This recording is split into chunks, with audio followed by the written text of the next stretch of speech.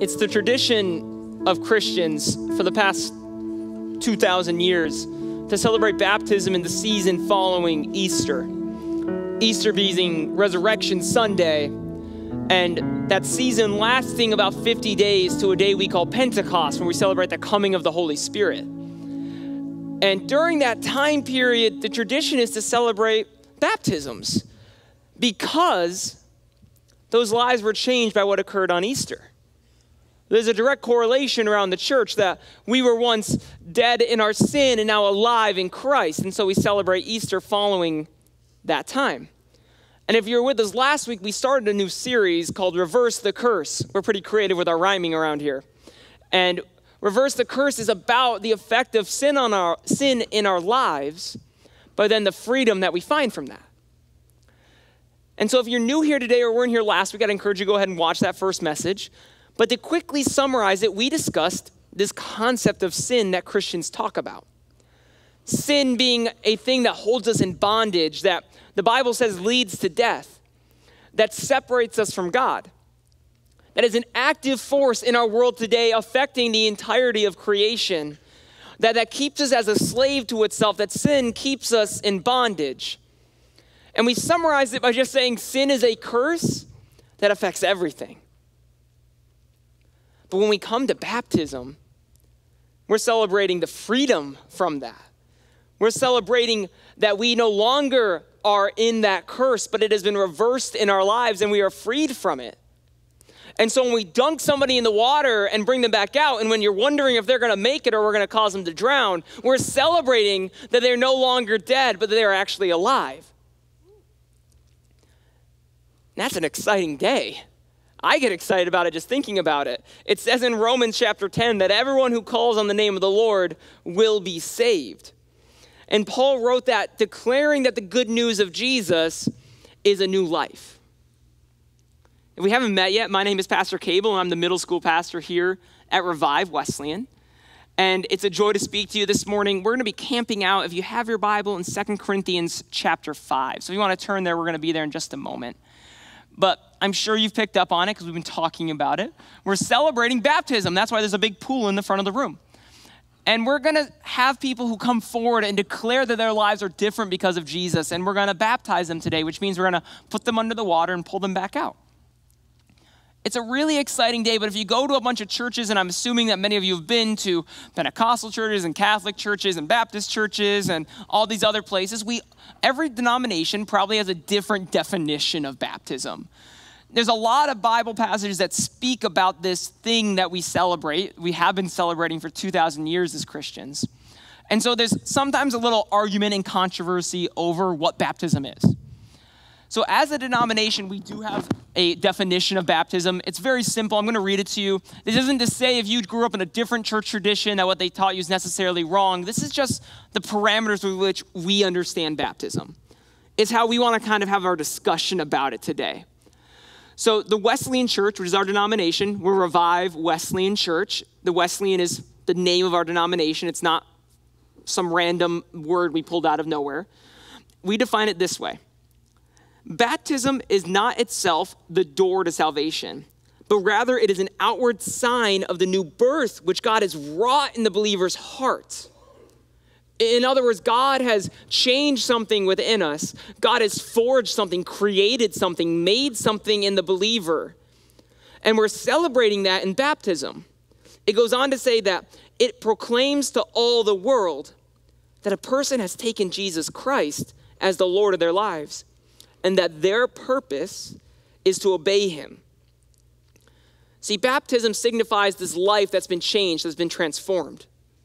It signifies that something is different about that person.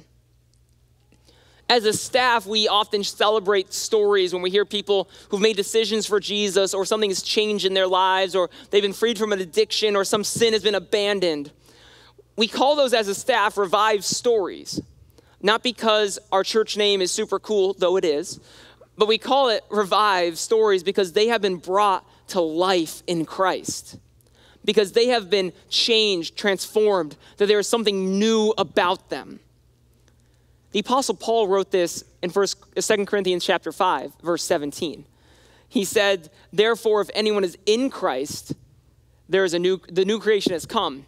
The old is gone and the new is here. I'll read it again. Therefore, if anyone is in Christ, the new creation has come.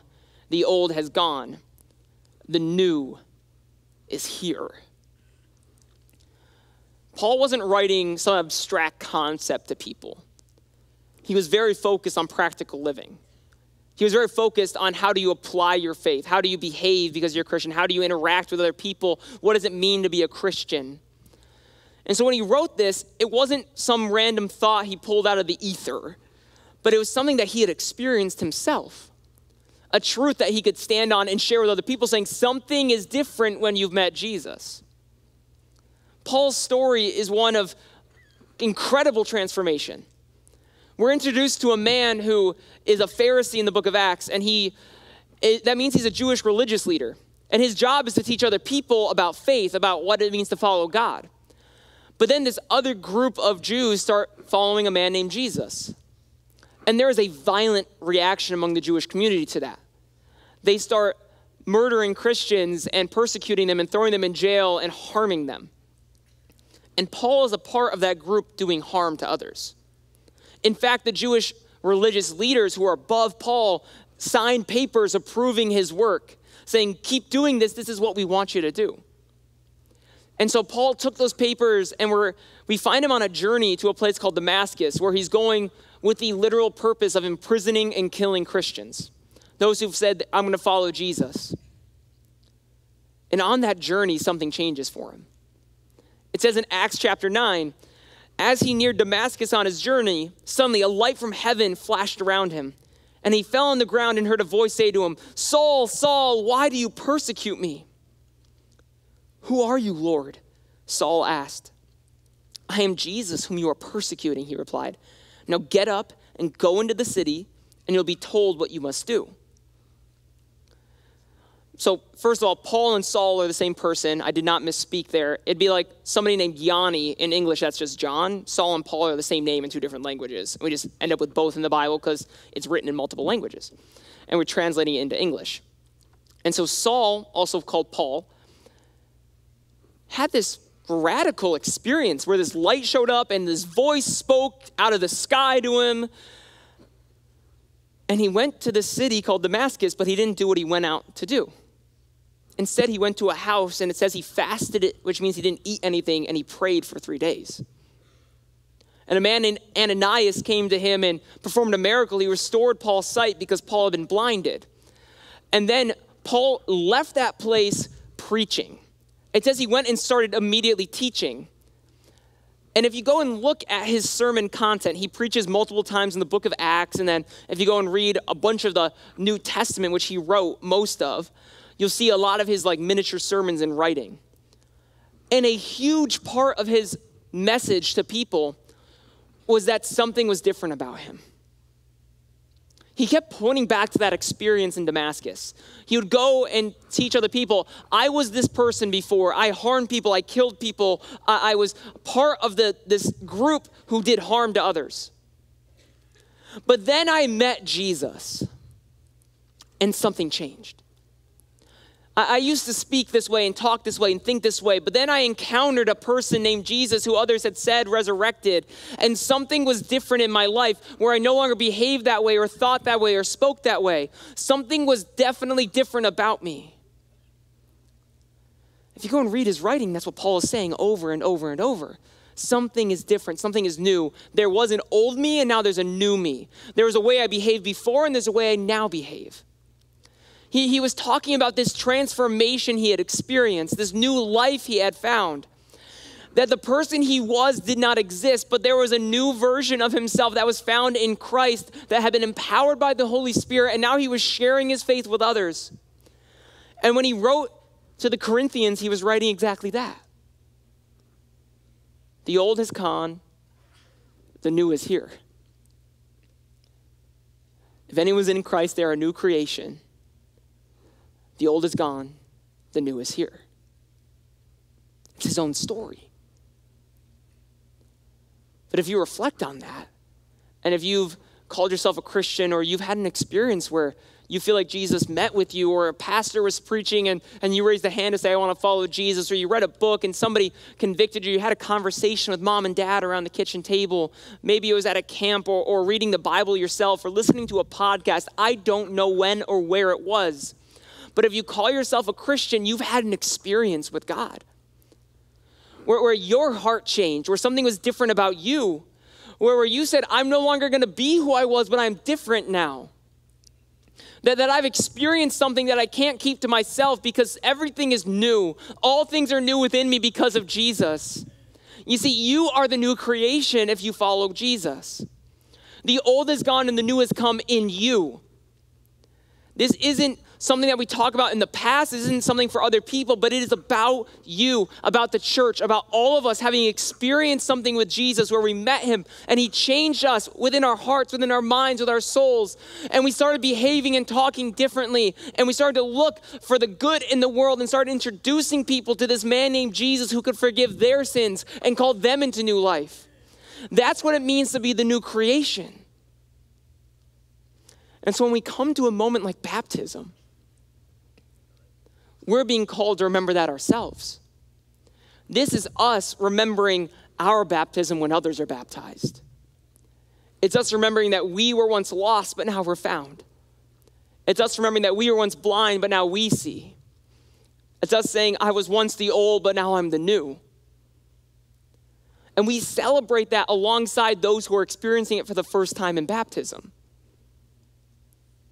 And that propels us outward in our memory and our behavior to go share that story with others.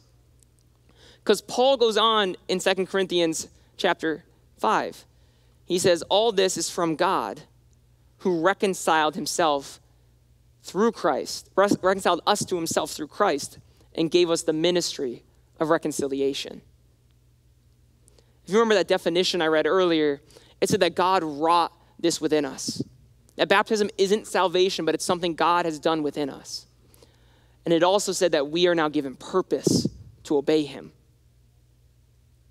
That purpose is to go share our faith with others. That purpose is to invite others into the same reconciliation we have experienced. It's to go share with the world and proclaim that Jesus has changed me and he can change you too. I have been found in Christ and it has changed everything, and it's an invitation to others. It's a call to say, my purpose is different and I will be obedient to Christ because of what he's done in my life. It's not that being obedient to Christ saves you, but it is the purpose we're given after following him. It's not that you find Christ because you're a really good person, but Jesus forgives the sins in our lives and invites us to live differently. So when we come to baptism, we're celebrating that proclamation in our lives. And these people are saying, I am that person who is made new.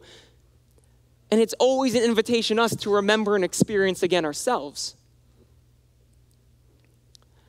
I started this message by sharing that baptism is traditionally done during the season of Easter, following Easter. And the reason for that, it is because Jesus forgives our sins at Easter. But it's also because it's the season of resurrection.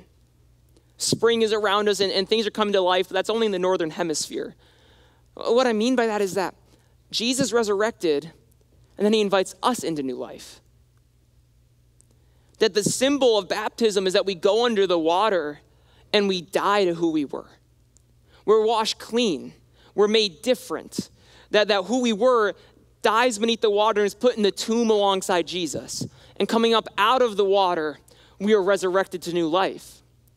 Baptism is this sacrament where we celebrate our own resurrection in Jesus, our own new life, our own revival in Jesus. And we get to watch others come to new life and celebrate that and tell their own stories of how Jesus made me new, how I am different because of Jesus. And so as we read these stories today, it's a celebration. As we hear these stories read, as we watch these people be baptized, it's a call to us to remember our own baptism and to invite others to experience the reconciliation of God. It's the sacrament, it's the symbol of the old made new. Jesus was baptized himself, and something changed about him then. It says that when Jesus was baptized by John the Baptist, as he came up out of the water, the Father in heaven spoke, calling him his Son, and the Holy Spirit descended on him. And it's from that moment that Jesus begins his preaching ministry, his traveling ministry, his miracles. Something was different after the moment of his baptism. And we read then about a eunuch who was from Ethiopia traveling along a roadside, and a Christian met him and preached to him. And that Ethiopian said, well, if this is true, why am I not baptized now? And he gets up and is baptized right there. And then we read about family after family, person after person in Acts who meet Jesus through his church, through the new creation, through miraculous experiences. And they say, well, everything's new in me. Why should I not be baptized? We see whole families experience this. One of the church fathers named Justin Martyr wrote in an apology where he's explaining the faith to others. He explains baptism here, and he says, those who believe what we teach and are willing to live accordingly are instructed to ask God in prayer and in fasting to forgive their sins. And we pray and fast with them. That's the church coming around them, celebrating with them, longing for that same experience that we've had, that same moment with God, that same transformation. We pray and fast with them. And then they're brought to a place where there's water, and they are bathed in the name of God the Father and the Lord of all, and of our Savior Jesus Christ, and of the Holy Spirit. And we're going to do exactly that today. We're going to bathe people in the name of the Lord and the Savior, the Father, the Son, and the Holy Spirit, and celebrate the new life that they've experienced. And so, as I said to the first service, this is not a moment to stay in your seat. This is a moment to hoot and holler and celebrate and jump up and down and proclaim that God made me new, and look, he's made others new too. And then we should go and be sent into our world and proclaim this ministry of reconciliation, that we were once lost and now we're found, that we were once dead in our sin and now we're alive in Christ, that the old has gone in us and the new has come. And so from here, we're gonna sing one more song as the baptismal candidates get ready to be baptized, as I run to the back and change. And then we're gonna come out here and we're gonna baptize 6 people today. And across campuses, 12, across services, 12 people have been baptized or will be baptized today. And that's something to celebrate. So I encourage you, let's celebrate these lives that have been changed and brought to newness in Christ today. Would you pray with me? God, you've met us before and you'll meet us again. And allow each of us to re-experience that moment where you made us new and you're still making us new now, God. That we, the church, the people of God, those who call you our Father and Savior, that we would share this ministry of reconciliation with others. And that our stories would cause others to come to know you, that our declaration that I was in the old and I'm in the new now would be transformative for others. We thank you for those who are proclaiming their faith through baptism today. And we're expecting of you to continue moving in this service. We pray all this in the name of the Father, Son, and Holy Spirit. Amen. We are so excited for this moment. I hope you'll join in me as we pray and as we cheer and as we encourage. But just take a moment before each baptism to really hear the faith stories of how God is working in these individuals.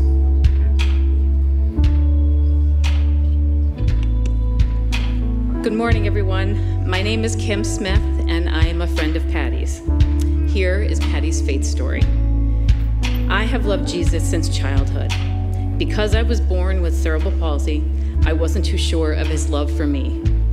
I had a performance-based theology that seeped into all other areas of my life as well. I made some really poor decisions. When the pressure of trying to be perfect caught up with me, I was hospitalized for severe depression. The move back to Hamburg was a painful one. I felt like I had lost everything. God was blessing me. I was just too stuck in my loss to see his hand. I had a loving family and a roof over my head. Jesus also led me to the right medical team. So what was I missing? Pastor John Horton advised me that Christian friends would help me through my journey. Volunteering at Revive and the Hub with the prayer team and the trading post not only gave me new friends, but service to others was also changing my perspective. I have peace of mind. I have peace with myself. And finally, for the first time in my life, I have peace with the Lord. The circumstances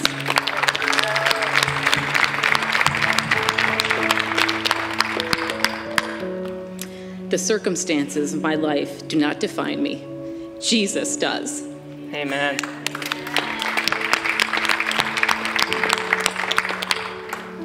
And when tough times come and I forget that, I have some wonderful pastors and friends to remind me.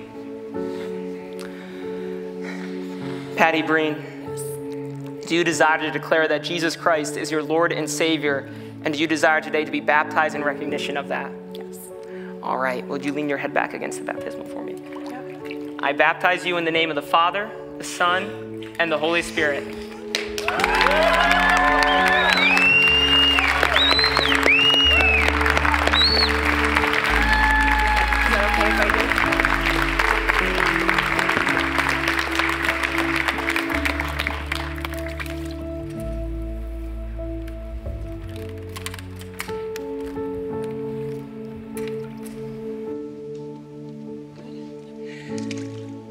I'm Rachel. I am Debbie's closest cousin, so we're more like sisters. And bear with me, I hope I can get through this. I can't pinpoint the exact moment when I learned about God or really understood Jesus' sacrifice. I just know that as a child, I was in awe of God and wanted to know so much more about him. I can remember feeling confident in my faith and God's love for me. But as I grew up, I got distracted by the world around me. I strayed from my faith and that closeness I had felt.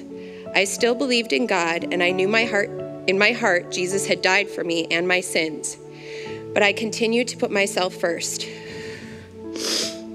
This often left me hollow and lost. I'd find myself bouncing back and forth. I'd find refuge in God's word and going to church, and then I'd slip back into being self-serving. I didn't realize how this was weighing down my soul until I had the despairing thought of, what if I never make the time? Or worse, what if I'm too late to build that relationship that deep down I knew I wanted? That really shook me. I'm here now because I'm committing to no longer living my life being lost or lukewarm in my faith. I choose to change my life to follow Jesus as my Lord and Savior.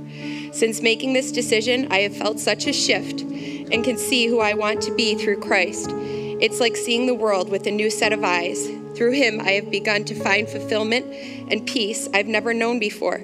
And through him, I want to set an example for my children and help them grow in their faith. I am excited for the life God has in store for me.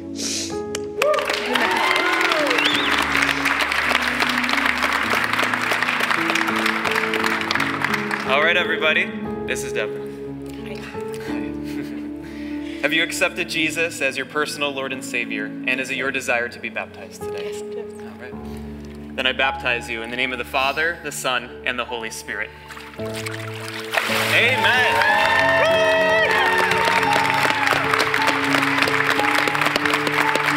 Let's pray. We thank you so much, Jesus, for this moment. Thank you, God, for Deborah and all the change you have done in her life. We pray that she will continue to show your love, joy, and peace everywhere she goes. In Jesus' name, amen. Amen. All right.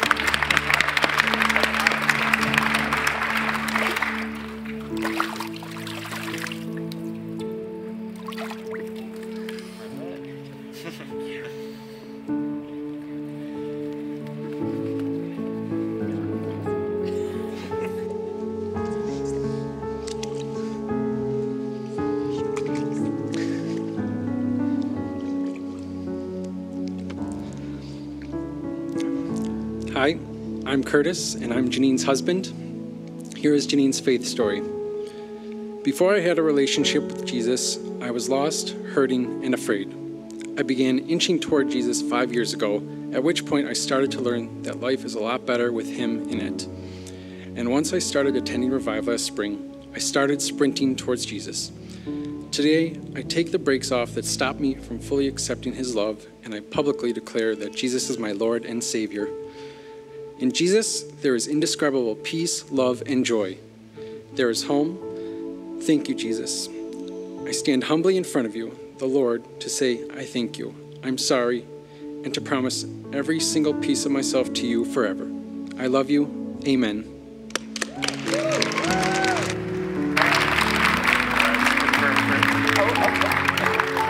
All right, everybody, this is Janine. Janine, have you accepted Jesus as your personal Lord and Savior, and is it your desire to be baptized today? Yes.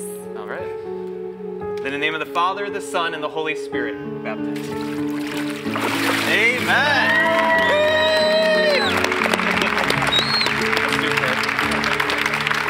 Let's pray. We thank you so much for Janine and the amazing change that we see in her life. We pray that your Holy Spirit will be powerfully present in her, and everyone around her will see that. In the name of Jesus, we thank you. Amen. Amen.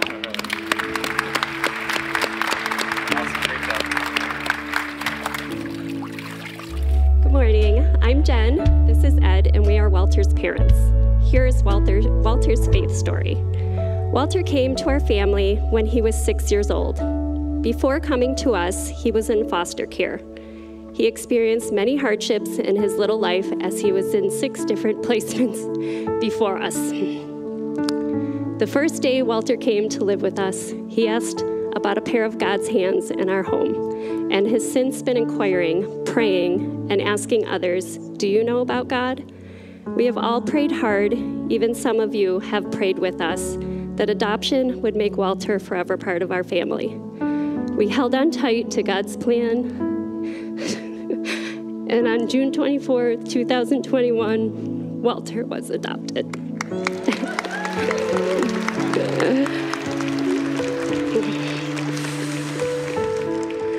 That day, he read to his friends and family how God has a plan for all of us, a plan to prosper and not to harm you, a plan for hope and for a future. When asked what his life was like before and after knowing Jesus, Walter replied, "Before, I didn't know Jesus, and I didn't know who to follow. Now, when I see a dark path, I don't want to go down it. I want to go down the light path to follow Jesus, where I help people. When I'm on the light path, I'm so close to seeing Jesus, and I know he helps me."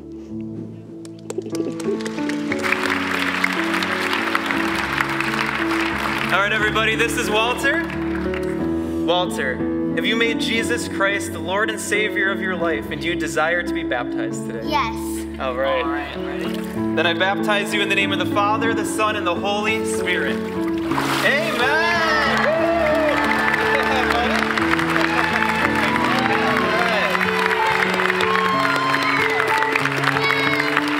Let's pray. Thank you so much, God, for this moment for Walter. Thank you for the change in his life and his family life. We pray that your Holy Spirit will be powerfully with him, showing that love, joy, and peace forever. Amen. Amen.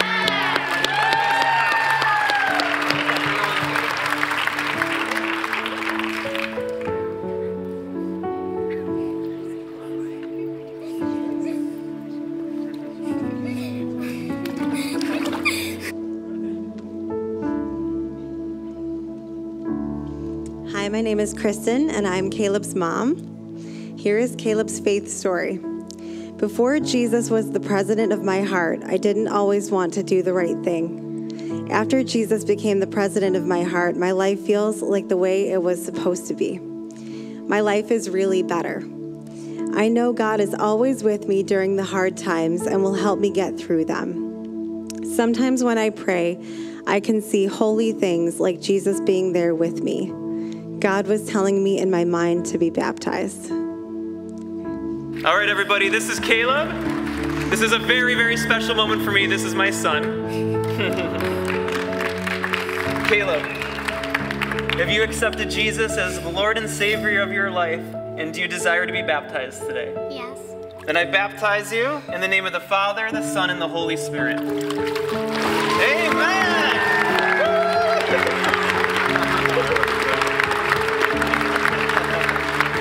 Let's pray. Thank you so much, Jesus, for Caleb and the change that you have done in his life. We pray that your love and light will shine brightly through him all the days of his life. Amen. Okay. Good job, buddy.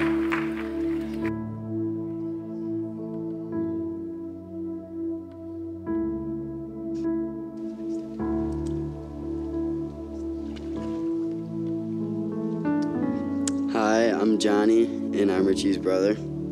Here's Richie's faith story. I was brought up in a Christian home. As I attended church and started following God, I started doing better at school, at sports, and other things. My Christian friends have helped my faith grow. I accepted Christ at age 8 and will continue to follow him as my Savior for the rest of my life.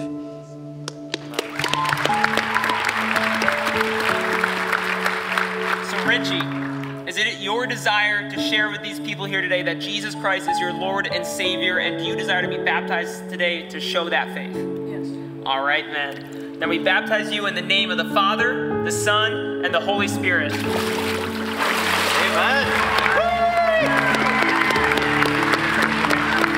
Lord, thank you for Richie and the life change that he's experienced in your spirit, and we pray that the old will truly be gone and the new has come in him, and that he would be a light to those around him. Thank you, Jesus. In the name of the Father, Son, and Holy Spirit, amen. Amen.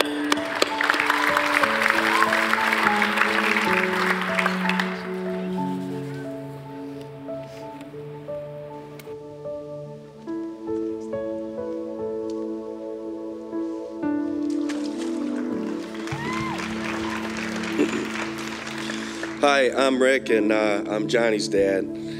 Here's John's faith story. My journey with Christ started when I was about 6 and I started going to church. I'd go to youth classes and have a great time with friends while learning about Christ. I brought new friends in all the time, and they loved it, even if they didn't usually go to church. Once I got older, I started going to the hub, and I really started to pay attention and attending retreats. Once my relationship with God was very strong, I can see the effects in my life. He has always protected me and kept me safe. Christ has always had a huge presence in my athletic career, keeping me safe and helping me through my journey. I will forever follow Christ and keep faith in him.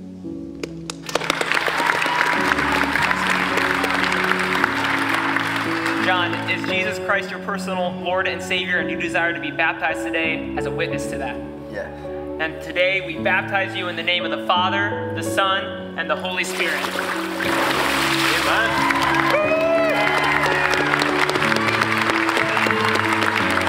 Lord, thank you for John and the change that's happened in his life, that he is a witness to you and his sports teams and in the community around him. And we pray that he would be empowered by your Spirit to go and share this ministry of reconciliation with others. In the name of the Father, Son, and Holy Spirit, amen. Amen.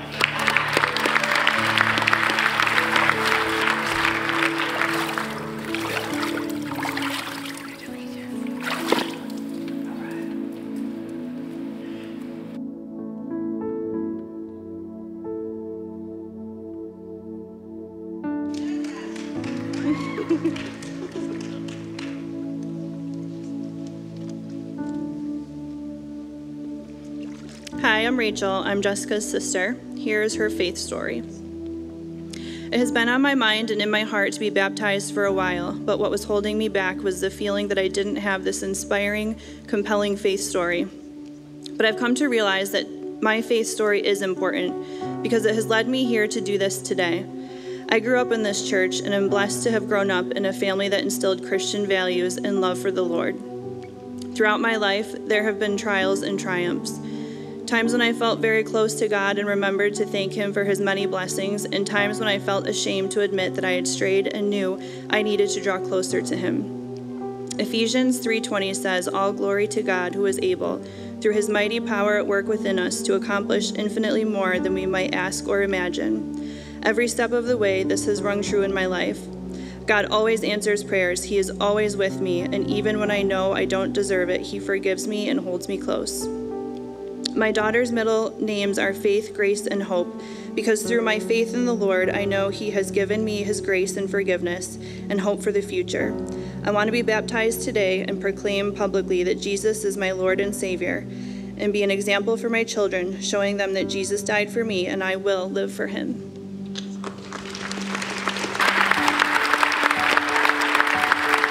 All right, everybody, this is Jessica, and we have Brian here as well. Very special moment for them also. And so, Jessica, have you proclaimed Jesus as your Lord and Savior forever? And do you desire to be baptized today to show that to everybody? Yes. All right. Then we baptize you in the name of the Father, and the Son, and the Holy Spirit. Amen. All right, let's pray. Let's pray. We thank you so much, God, for Jessica and everything you are doing in her lives and her family's life. And we just pray that you will continually bless, guide, and provide for her, and she will continually put her faith in you. We thank you, Jesus. Amen. All right. And they'll just be switching places. There we go. Isn't that amazing? All right. Hi, I'm Ava Phil Jones, and I'm Brian's daughter. Here is Brian's faith story. I was raised in a Catholic household, attending religion classes, Sunday Mass, and was baptized as an infant. However, early in my faith journey, I viewed God as a God of punishment. I was afraid of him and never felt like I deserved to have a relationship with Jesus because I was a sinner. I eventually became disconnected from my faith and focused on the desires of the world. I often felt alone and empty, surrounded by darkness. 20 years ago, God placed an amazing woman in my life, led me back to faith, and guided me to my new relationship with Jesus. The darkness that once saturated my life has faded, my heart has been renewed, and my faith made fierce. Jesus has healed me in many ways and performed miracles in my life. He challenges me to be a better person every day. He gives me mercy and grace when I fall short of his glory, and is always there to help me back up when I fail. Jesus has shown me a love like no other. He is now the foundation on which I stand, and my life belongs to him.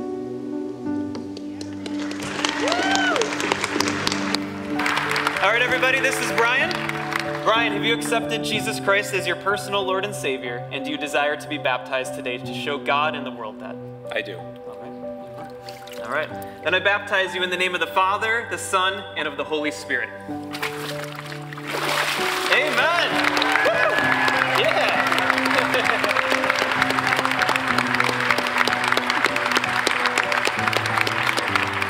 All right, let's pray. Thank you so much, Jesus, for Brian and for everything that you're doing in his life and in his heart. And we just pray that you will powerfully be upon him the whole rest of his life with your love, joy, and peace. In Jesus' name, amen. Amen. Great job. Congratulations. All right, would you join me in one final prayer for everybody who is baptized today?